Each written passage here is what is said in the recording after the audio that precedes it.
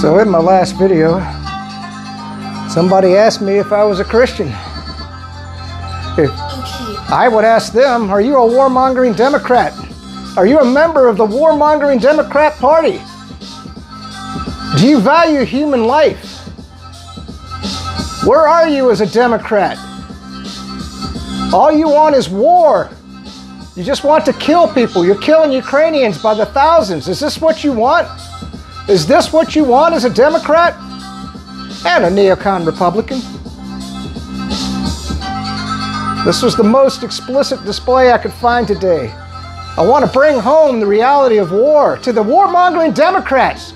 They wanted this war. Joe Biden wanted this war. Remember, Trump never got us in a war. I hope that as a warmongering Democrat, you're watching people die now. I hope you're happy. I'm sorry, I'll get off my box. I'm going to play the entirety of this video.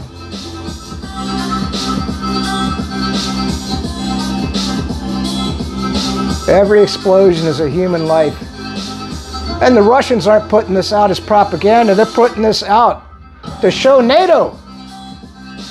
This is the reality of war. This is what Democrats do. This is what the evil of the Democrat Party is. They don't care that they're killing people in Ukraine by the hundreds.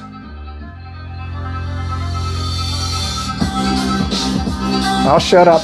Let me get off my box. It just infuriates me that our government and Germany and the European Union, excuse me, they're a part of this massacre that's taking place.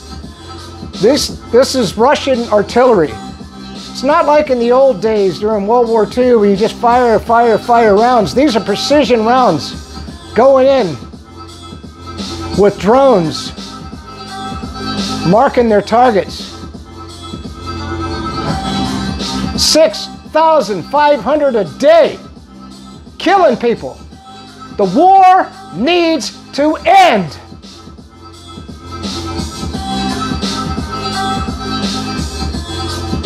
But Joe Biden wants it, Joe Bidenopoulos, he wants the war to continue. The Democrats want the war to continue. The European Union, especially the warmongering Germans, their Green Party, they want the war to continue.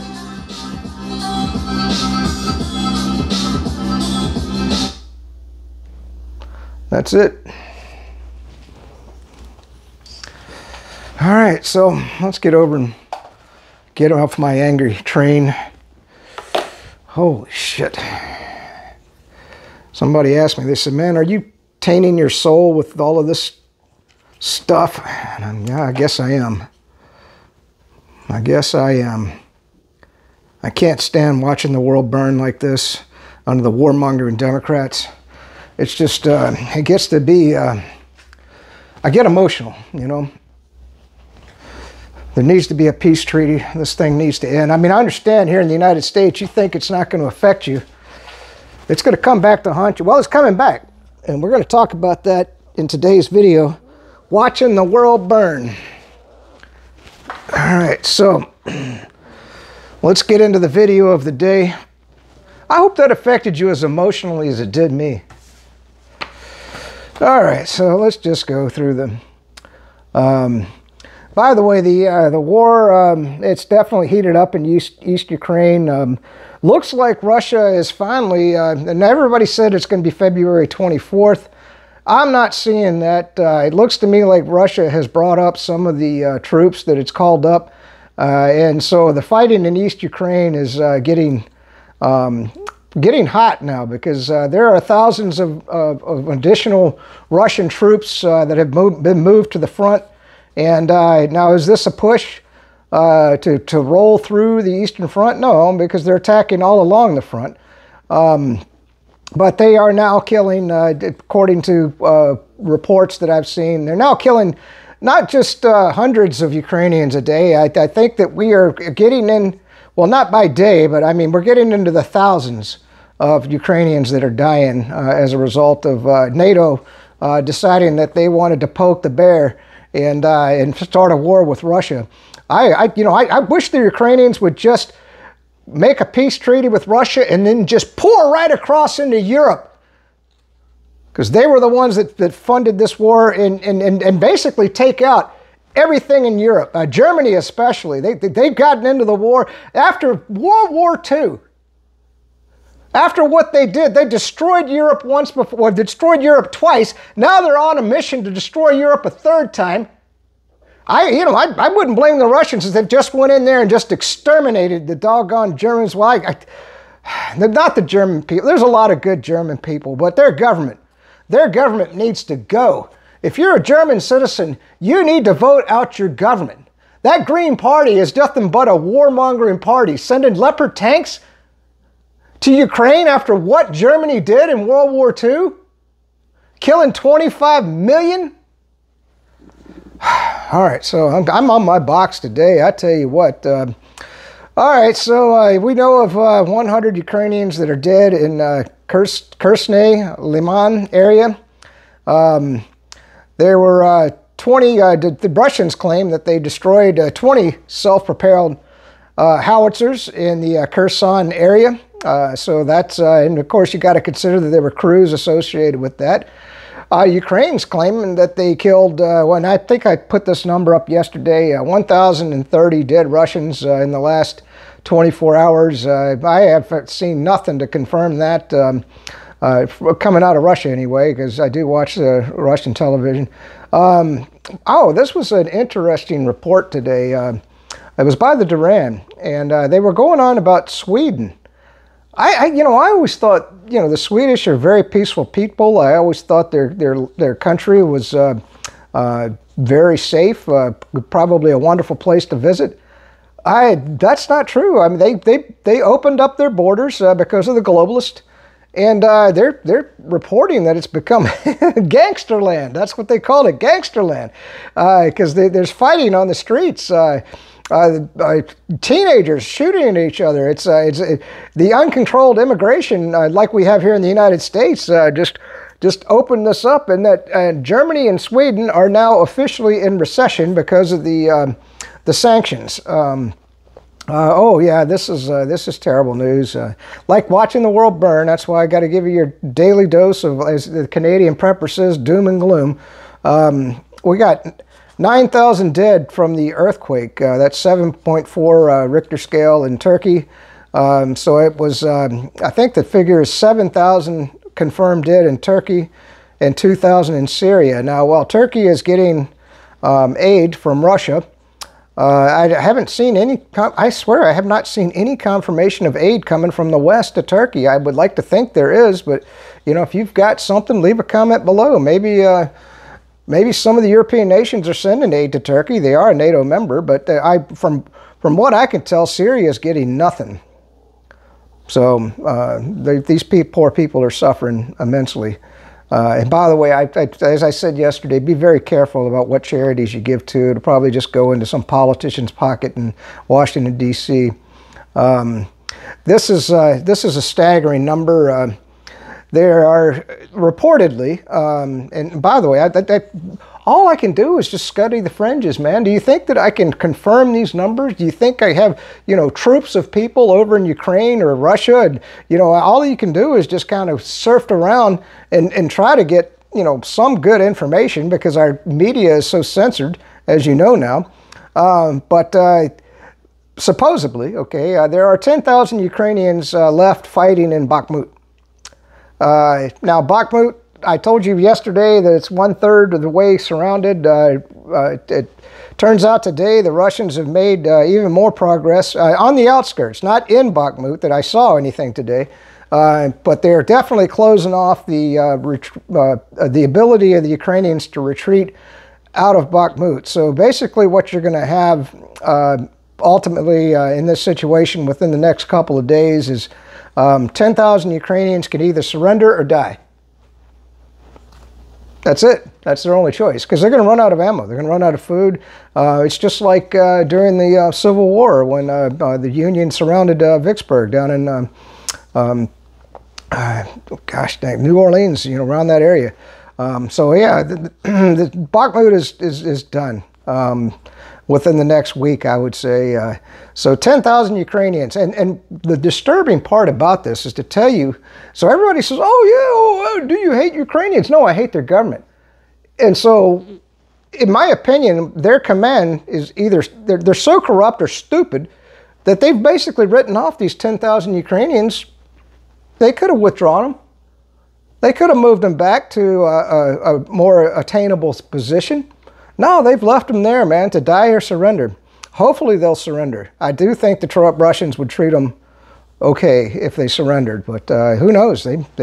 These people have been sold a bill of goods. They might just fight to the last Ukrainian, and that seems what NATO wants to do. They want Ukraine to fight to the last Ukrainian for NATO. So the Russian cauldron is closing on Bachmut. And I already said the Russian leadership considers them expendable, which I think is disgusting. Okay, yeah, and by the way, the numbers coming out of Russia, because, you know, it's hard to get any numbers that mean anything in the Western press, but Russia did report that 6,500 Ukrainians died in January, according to Sergei, which is a military leader in Russia. Getting on to other news, just wanted to report on this. Kari Lake came out. This was interesting news today. She says if her case, because she's with the appeals court right now, if her appeals court case fails, of course, she's going to appeal that to the Supreme Court, I guess the Arizona Supreme Court, and then all the way to the U.S. Supreme Court. We'll see how all this goes, and that's her main focus right now. But if all of these efforts failed, she's going to run for the Senate. Man, I tell you, she'd make a great senator, I think. I would love to see that. So recall, and the other thing I wanted to point out, it's not just the court cases that are going through for the shenanigans that took place in Maricopa County. She's also got, there's two organizations right now that are well, they're not getting signatures yet. You can't get signatures until after 6 months, but they are organizing efforts to get signatures for a recall of Hobbs, that charlatan that's in the gubernatorial seat of Arizona. So we'll see how that goes. Yeah, this is another interesting factoid. Britain is expanding their training of Ukrainians. They've got 10,000 right now that they're training in Great Britain, which is kind of ironic. I think that's the size of the whole British military. They're training more Ukrainians than they have British in uniform, but I'm just being sarcastic. And so now they've increased that to 20,000 by year end. I don't think that's going to do no damn good. But the other thing is they are training them to fly F-16. So maybe, I guess, Britain, their delusional government thinks that the war is going to last another year. I don't think that's going to happen. We shall see. We shall see. Let's see. There were reports of Ukrainians that are being conscripted from, oh, by the way, there's lots of videos of Ukrainians being forced into buses to be sent to the front line with no military experience whatsoever. And so what the reports are now is that they're damaging equipment to try to keep from being sent to the front line. That's what I'd do, man. I tell you what, I'd be pulling them spark plugs out of the bus that's trying to take me to the front lines in hopes that, maybe I won't ever get there before the war's over. Because, if I'm a 16-year-old, I don't want to die for a bunch of corrupt politicians in Kiev. So let's see. Russia acknowledged the need to advance. Oh yeah, and this is what I talked about yesterday was Russia, and then I told you this was going to happen. I told you this was going to happen, that Russia has acknowledged the need to advance the front line by 150 kilometers because of the new weapon systems that NATO is sending to Ukraine. Because like I said, they want to make sure that the weapon systems that are located in Ukraine, if and when the war ever ends, if and when the West comes to its senses, if and when the warmongering Democrats will allow a peace treaty to be negotiated, Russia's going to make sure that the lines are pushed back far enough that the Ukrainian Nazis can no longer bomb the Donbass region, where a lot of Russian-speaking people seem to want to be part of the Russian Federation. So let's hope that's the case. I'm not over there, I couldn't tell you. This is another piece of news. I thought this was very, very interesting. The Greater Idaho Movement. Have you heard of that? This is Oregon, and there's a major battle taking place there.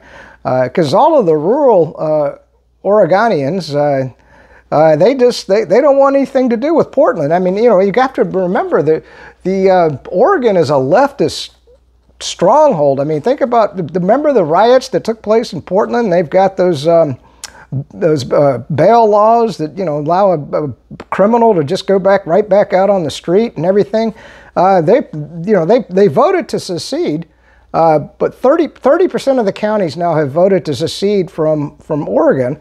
Now this is a big deal, because you say, well, that's impossible. I mean, because this hasn't happened since the 19 or 1800s. I can't remember the last time. Well, I mean, the Civil War. You remember that we had Virginia, and that broke up into Virginia and West Virginia. So I guess that might have been the last time that we restructured the states. And you might say, well, that's stupid. How can they have any traction? Well, Idaho has a motion in their state legislature saying, yeah, we want it. We want the territory from Oregon. And these leftist lunatics in Oregon are saying, you know what, we don't need that portion of our state. So it looks like they might move it through. So then what would happen with our constitutional system is this would go before the U.S. Congress, and we'll see. I mean, I think this thing's got traction. I remember back when I heard about it months ago, and I thought, man, this is it's kind of like a convention of the states. Not going to happen. Too many Democrat states. All the Republican states, I think, would vote for a convention of the states. We've got too many Democrats. Warmongering Democrats, let's just put it that way. Oh, yeah, this was huge. Redacted. I definitely watched their video today. Holy shit. There's a whole new slew of evidence that the United States planted those explosives on the Nord Stream pipelines 3 months before we blew them up. They had remote controls on those things so that we wouldn't be in the area. And this happened, and Russia actually pointed this out, because these naval exercises were conducted around that time, 3 months prior to the pipelines being blown up. And of course, we all have to go back to the video of Joe Biden saying, if Russia invades Ukraine, we're going to take care of the Nord Stream pipelines. And he just unequivocally said that. And I guess the United States did. So the evidence, the truth will set you free. The truth always comes out. So it looks like the United States has committed the biggest act of eco-terrorism in the history of the world, according to reports today. So we'll see where that goes. I can't say it's proven. I'm just telling you what's being reported. Oh yeah, and then the last thing that I wanted to report on today was that the narrative that the Chinese balloons flew over the United States under the Trump administration is definitely breaking down. Even Mattis, who doesn't like Trump. In fact, I'd say there's no love lost between Trump and General Mattis. Mattis was a hero of mine, by the way. What he did to Trump, I don't like the guy. All right, so let's get into the one thing that I can do besides report on world news and bitch about the warmongering Democrats and everything that has disturbed me today. So today I had a carpenter come in, and he installed, this is door armor, the ultimate door security, okay? And I'm just going to read to you their propaganda on it's made in the USA. Well, this is I don't know what the lifetime $500 guarantee. I'm not sure what that means. Police tested, easy to install, patented. Door armor max combo kit, white, reinforces all key points on your door. Jam shield, 46-inch steel plate, reinforces the door jamb. Patented design, requires no trim removal or alteration. Mini door shields, help prevent the door from splitting. Install without removing locks. Hinge shields, help secure hinges. Screws alone are not enough. Alarms work, and then of course they do point this out. And you know what? This is definitely true. Alarms, you know, you can put all the security alarms you want, but they only work after the intruders are inside. So what am I doing with securing my house? Okay, and I kind of want you to think about these things, because my channel is not just about world events or the war or everything else. I'm trying to help you because we're getting into some troubled times, and these are things that you need to think about. So what good is an alarm if the intruder comes right through your window in 2 seconds? Are you going to be able to get to your gun? Especially if you got kids and you got locks on your guns. You think you're going to get to those guns in time to unlock them, chamber around, and hit the burglar before they get to you. I doubt it very seriously. So what you're trying to do with fortifications like this, like the door armor, okay, that I'm talking about right here, is you're trying to buy yourself time.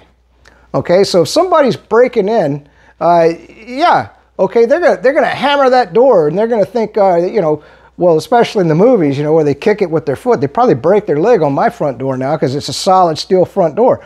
But I'm going to tell you, so what you want is, you know, when that pounding hit, I'm sure I would wake up, because, you know, I don't have noise makers in my house or anything. I mean, I would wake up and go, what the hell was that? And then they'd pound again, boom. Okay, now I'm getting up and I'm going, where's my gun? Where's my gun? Where's my knife? You know, where's my baseball bat? Whatever sort of protection you got. You know, so that's what you want, is you want your house in a situation where it takes the intruders as long as possible to get into your house. You can't just have them, I mean, if they could just kick and the front door just, boom, you're done, well, guess what? You're dead. I don't care if you got 16,000 guns in the house, especially if they're under lock and key or in a safe somewhere, which is what everybody says that you need to do, especially if you got kids. You have to. I mean, you know, but, you know, I would just say put them up in a place where they can't reach them, you know. But kids can be pretty imaginative about getting to stuff. So anyway, it just goes on. I'll read the last of the propaganda. An alarm system is your last line of defense. Door armor is the first. Then that's what I was talking about. So this is your first line of defense. Always have layers of defense, and even in, you know, in the military, you know, you got to have layers of defense. So you know, so this is another layer of defense for my house. Economical security for investment properties. Permanently secure vacant and occupied property. Very good point. The part of your door left unprotected will break when kicked, and then that's another point. So anyway, I just had this installed today. Now I'll get into the alarm system. I'll be installing that. I'm going to have outdoor cameras here eventually. You say, well, man, you know, you're definitely into your security. Well, I think we're heading for some really bad times, and you better be thinking about things like this. It doesn't take all that much effort. I just found a good carpenter. I could have done it myself, but you know, sometimes you get what you pay for. You know, I wanted this guy to come in, and I knew he would do it right, and he did a great job. So now I feel a lot more secure knowing that my front door just can't be kicked in by somebody's foot. So let's say hi to the Boo Dog. Hi, Boo. Hi, Boo. I got him for 2 more days. So we'll have 2 more videos with the Boo Dog, and then my ex-wife will take him back. I tell you what, I just love hanging out with him. It's the only thing I want to do. All right, peace out. I might come up with another video today. I doubt it. You know, it's kind of emotional for me making these videos. I'm trying to educate you on what the world is and what's going on. Silver right now is still a great price at SD Bullion. If you want to buy it, it only went up maybe 14 cents today. And I noticed they've got the Philharmonics back in stock. So you might want to consider buying a nice little 25 sleeve. Probably cost you about $670 or so. You know, I can't emphasize it. Oh, and that was another piece of news today, was Bank America, their XO came out and said that the bank may fail. Guy came out and said it. I mean, I was like, holy shit. I mean, if you're running a business and you come out and say, you know what, we're having difficulty as a bank, a huge bank, I would have thought it'd be Wells Fargo myself. You know, I hate Wells Fargo, but I mean, Bank of America, I mean, I appreciate the guy's honesty, you know, don't you think? I mean, he's coming out and he's saying, you know, things aren't looking good for the banking industry. I hope you're prepared. You know, if you get a bail-in, you know, your money's gone, right? You better have some cash. You better get you some cash at home, or silver, or gold, or platinum, whatever. Peace out, stay free, good. good to live in the free Republican state of Florida under the great leadership of Governor the Sanctimonious.